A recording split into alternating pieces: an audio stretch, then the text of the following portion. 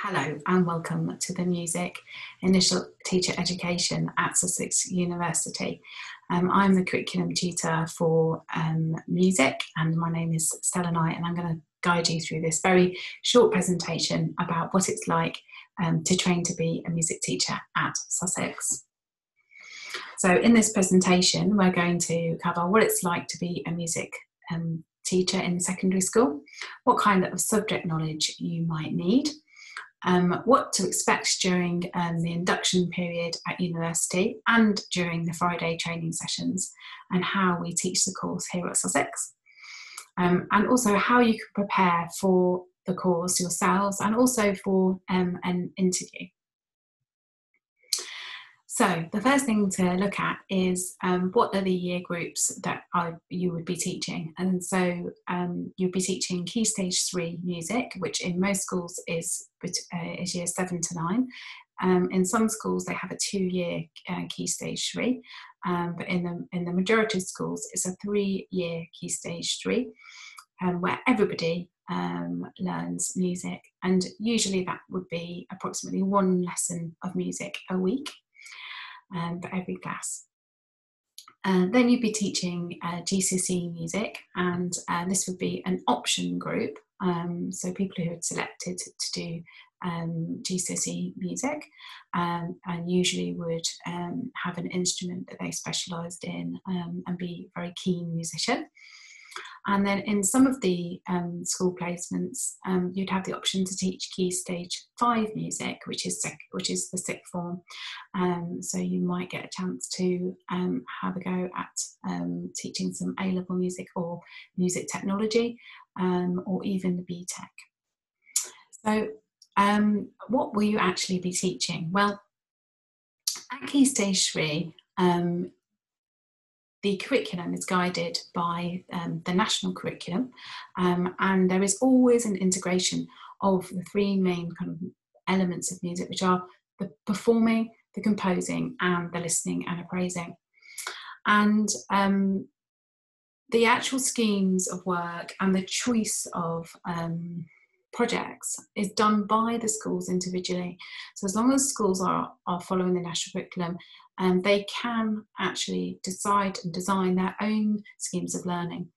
So it would depend very much on what you were, which school you were in for your teaching placements, but you would have usually project-based, and usually would have some element of performing, composing, improvising and listening and appraising within each of those topics.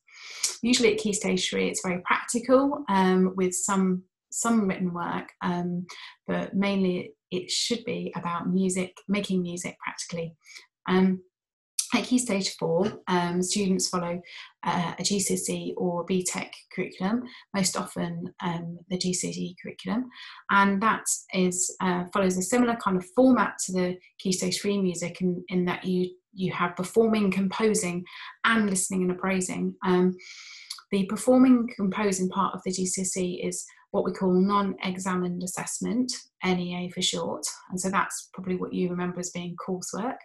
And then the listening and appraising part is an exam, which they do at the end of the course, usually around May time in year 11. So for you, for your own subject knowledge, these are the things that I think are really important coming into train to be a teacher. The first thing is that you need to be confident to sing. You don't have to be an amazing singer, but you have to be able to support and teach singing in school. So you have to feel confident in your own voice, that you can share that voice with your students and kind of be able to teach them how to actually sing. So you've got to feel confident in using your voice in a lesson. You've also got to be able to accompany to a certain extent on an instrument of your choice. So it might not be that you choose the piano, but you might choose a guitar or ukulele or something like that, that you can use in lessons to support singing or instrumental playing. Because part of the role of being a music teacher is that you're there to kind of guide your class and your students in creating a performance. So you need to be able to do that at the piano or guitar or an accompanying an instrument of your choice. You've got to be able to understand how a keyboard instrument works, because quite a lot of the time in lessons, students will be taught how to use a keyboard. More often than not, you'll find that most Key Stage 3 lessons, if the students are learning how to use an instrument that potentially would be a keyboard instrument, sometimes it's a ukulele as well. So we do look at ukulele, but we expect you to understand the layout of a keyboard and how that works. You should have a good understanding of music theory. It's really important that you are understanding the theory that's required for the GCSE. So if you don't feel that your theory is up to about grade 5 level, then that's something that you would need to work on before you started the course. And of course, increasingly, music technology is used in Key Stage 3, 4 and 5 lessons.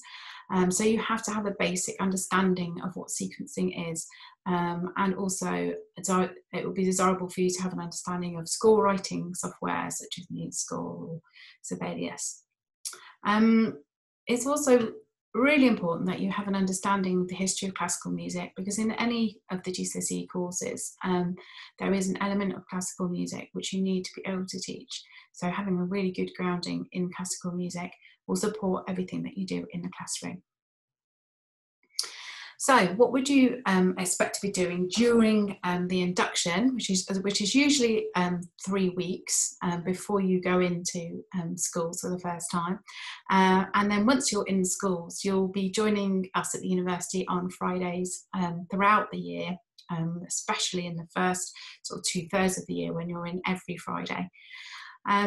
So what we tend to do in our induction and also our Friday sessions is we do lots of practical, obviously considering and thinking about teaching methods and pedagogy. We look at performing, composing and listening, and we get you to come up and have a practice of leading performances and leading presentations and starter activities, and so we do try to get you involved as much as possible in practical music making in the first few weeks. And then of course you get to also try out some of the things that you will be doing in the classroom. So looking at different music strategies, for example, teaching someone maybe something through call and response, or teaching something through modelling, and looking at how we can use different types of score to support students in preparing a performance or a composition or a listening task. You do get the chance to actually try out teaching with your fellow trainees, which is always at first a little bit nerve-wracking, standing up in front of a group of adults, but it's always a really supportive environment, and we do a lot of peer work and peer comments, and we really try to sort of get you to become reflective practitioners, so to be able to think about what you've done and think about whether you how you could improve, and usually the fellow trainees are really good at coming up with really good suggestions of what actually went really well, because sometimes when you're standing up there in front of a class for the first time, you can feel like everything's gone wrong, but actually your fellow trainees are usually really good at offering support and advice of things that have gone really well.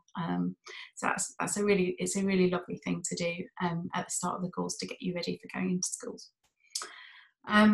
There is a lot of discussion, so although quite a lot of the time I'll be kind of talking to you and supporting you in understanding different teaching methods, pedagogies, looking at literature, looking at the different ways of teaching music, there is obviously a lot of opportunity to discuss things and also reflect.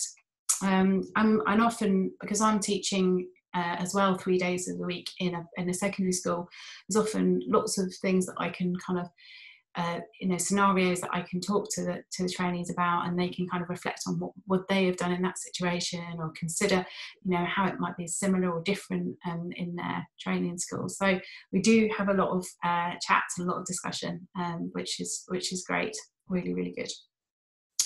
And then we also have specialist workshops designed to support you through the assignments. So it is an important part of the course, but you are guided really, really well to ensure that you do the best that you possibly can in your assignments. Obviously, it is really important that this is an academic course, and you need to realise that there will be reading involved, and you will have to make sure that you engage in literature and pedagogy and research surrounding music education. So it is, our lectures are usually kind of tailored partly towards that, but also that is up to you to be doing in your own time as well. So you will have a reading list, and you will need to go away and do your own research as part of the course as well. So what to expect? Hopefully a job at the end of the course. I think that's what we all hope happens, and if you succeed in the course, which I'm sure you would, then there are some amazing schools in Sussex and surrounding areas, or if you choose to obviously move and teach elsewhere. Teaching music is such a fantastic job. I've been doing it for 20 years now, and I'm still here to tell the tale, so I would wholeheartedly recommend their job. And this is really just the course is obviously just the beginning of that really exciting adventure that you'll all be on. So if you thought this is what you'd like to do, this is really what you're committed to, how can you prepare for the course and obviously for an interview? Well, I put lots of links on this presentation for you to be able to have a look at. It's important to make sure you read some key literature before your interview. I would read at least the summary of the National Plan for Music Education, and also the National Curriculum, which is very short, so that won't take you long. I would have an understanding and an overview of the GCSE specifications, just to kind of have an idea of the level of subject knowledge that you would need to study the course. And then, of course, making sure that your subject knowledge is secure, being prepared in an interview to be asked potentially some music theory questions and also music history questions up to GCSE level of understanding, and also that you're able to accompany, like I said at the beginning, singing or instrumental music from an instrument of your choice. So whether that's keyboard or guitar, because we do get you to teach us a song in the interview. So be prepared for that. Ensuring that you're confident in using your voice, like I said, is really important part of being a music teacher. So make sure that you are getting your voice ready, and maybe doing some warm-up exercises and that kind of thing before the interview, because you will be teaching us a song as part of that. And then just looking at music technology, it might be that you're very confident in using music technology, which will be fantastic, but if not, just having a good overview of what's out there with regards to sequencing programs and also score writing programs. So I've put a few links there for you to have a look at some of the things that are being used in schools now. So thank you very much, and obviously if you've got any more questions, you can email me at my email address.